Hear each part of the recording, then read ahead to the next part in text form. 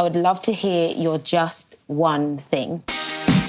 The world is full of amazing women who have done remarkable things in their lives. Do you ever feel people wanting you to slip up? Oh my gosh, all the time. I want to meet some of them and hear their best piece of advice. I'm not comfortable in my comfort zone. Yeah. Be you unapologetically. I'll get emotional again here now. Oh, it's just so powerful. A lot of people see me as a hustler, living on an estate. I've experienced being broke. This is the reason why I'm like this. I'm not just a social media influencer.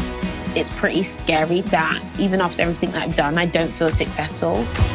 We all want to know we can just be ourselves and it won't kill us. That's ultimate freedom. Have you had to embody a different identity throughout your journey? I've been about 8 different people.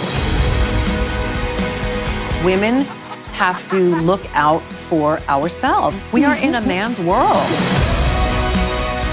Knowing that some people are not going to like you, that's quite hard to take as a child. I get really emotional about it. My just one thing. My just one thing. My just one thing is... Oh, wow. I think that's some great advice there. No apologies. This is me, just Patricia. Can we get an amen on that? Amen.